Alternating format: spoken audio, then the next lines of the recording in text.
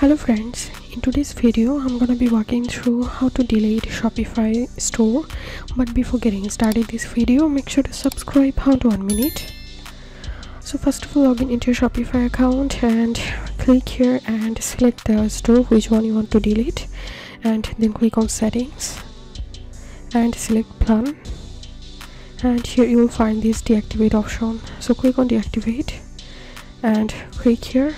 And before you go, review these steps to take before closing your store. You can read this article by clicking here, and now select a reason why you are closing your account and click on continue and enter your Shopify account password, then click on deactivate. So this is how we can delete our Shopify store.